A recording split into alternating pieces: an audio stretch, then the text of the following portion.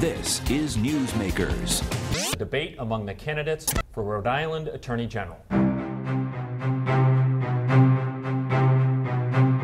You know, I've heard Peter talk about the child molestation unit now all over the state and the media, and he doesn't make a distinction. As somebody who has spent extensive experience prosecuting felony cases in our courts, unlike the Attorney General who's never tried a jury case, I understand why it's important to know the difference between those two crimes. Juries split hairs.